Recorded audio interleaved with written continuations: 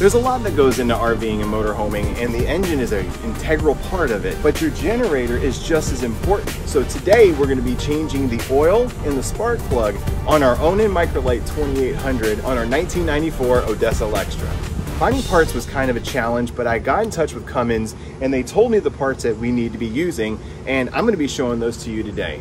Unsurprisingly, it doesn't take a lot of tools in order to do this, so it's a very, very easy maintenance item. In order to service the Onan MicroLite 2800, you're going to need 1 quart of oil. Refer to the owner's manual because it varies a little bit depending on where you are. An NGK BPR 4HS spark plug, or cross-reference that to your choice of spark plug. A gap tool, those are very inexpensive. And you're also going to need a 13/16 spark plug socket, a 9/16 socket to pull the bolt off of the oil pan to drain the oil, a ratchet, funnel, and a pan to dump your oil in. And what's really great is this unit only requires 1 quart of oil. So when you drain your quart of oil, you put the new oil in, you can drain the old stuff back into the container that the new oil came out of, and then you can go recycle it properly. First thing, we're gonna change the spark plug. I prefer doing the spark plug first because that way you get that out of the way and there's no chance of getting any oil on your spark plug. All right, so now we're gonna open up the generator door. And here's the air filter. We're not gonna be doing the air filter today because ours is okay. What we're mainly interested in is the spark plug that's located right here. We're just gonna pop this wire off.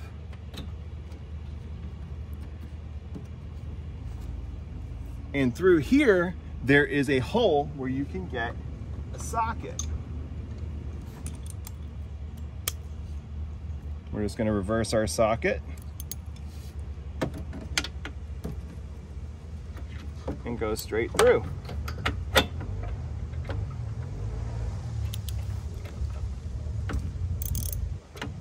Doesn't take much. You never want to over tighten them.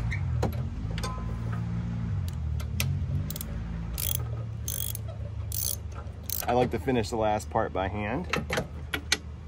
And there's our spark plug. Now we're going to gap our spark plug 0.025.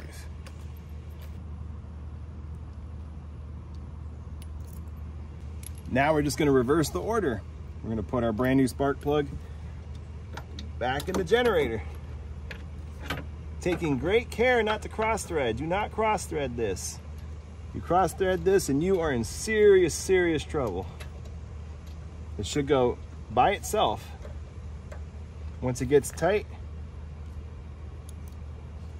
we're just gonna give it one good twist just to snug it. Now all we need to do is just reconnect our spark plug wire.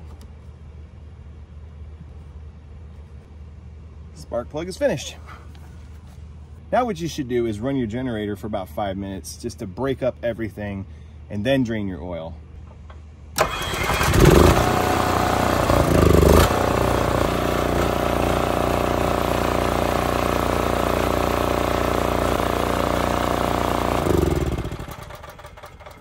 All right, that should be long enough. Let's get our pan and get to work. Now I have to do this left-handed and I'm right-handed, so bear with me.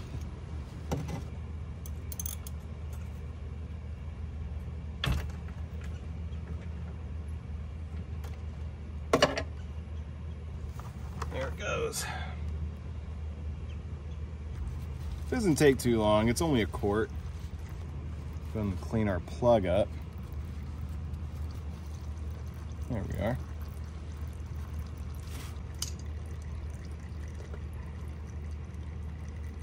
This is where I tell you the proper procedure on how to check oil in this generator.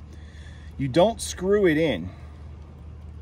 You just dip it in and pull it back out, and that'll tell you your level. I see people screwing it in, and that's incorrect. Don't do that. You won't get an accurate reading. Well, we're just about done draining our oil out. Dipstick's nice and clean. Have our plastic bag down there so we don't make a mess. Give it a couple more seconds and we'll put that drain plug back on. All right, so now we're gonna put the drain plug back in the generator.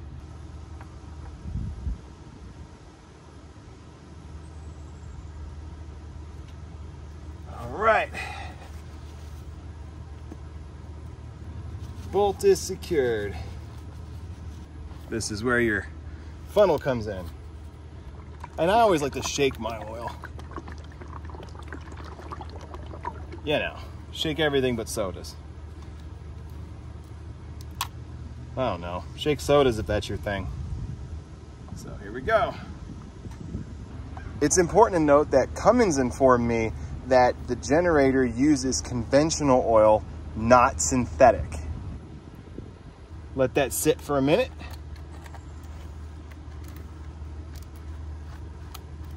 Let everything settle down for a second.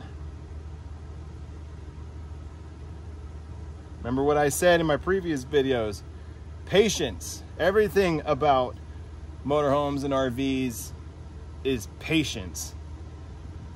And you don't have to do this very often. Now we're just gonna add some more.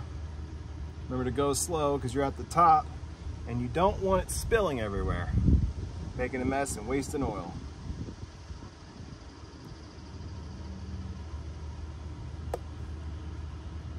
All right. See what we got.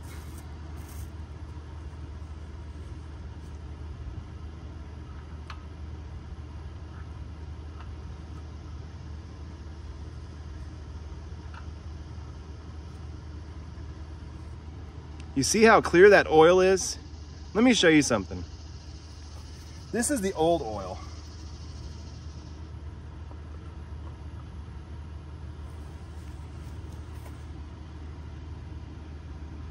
That's the old oil. So it's important to stay on top of this stuff. There's a huge difference. And that's 1 quart. We are completely full. Now to confirm, full, perfect, perfect. Now on the next change, we'll do the fuel filter and the air filter. Let's kind of clean up a little bit of a mess that I made here. For the most part, we were pretty clean. But you know, you can't expect to stay clean doing this kind of stuff. It just doesn't work out that way. Now we're gonna start it up and run it for a bit.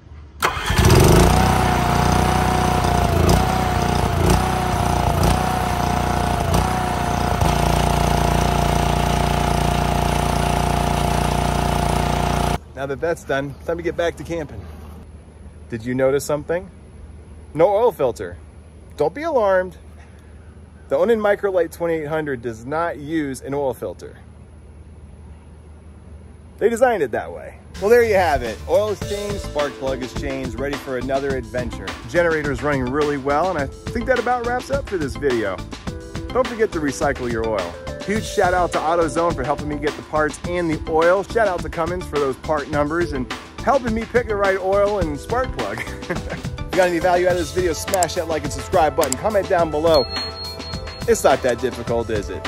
It's a little messy, but you could do it yourself and save you so much money. And then you're working on your rig. There's a lot of pride that goes with that. This is Chris from Chris Travels, and I'll see you on the road.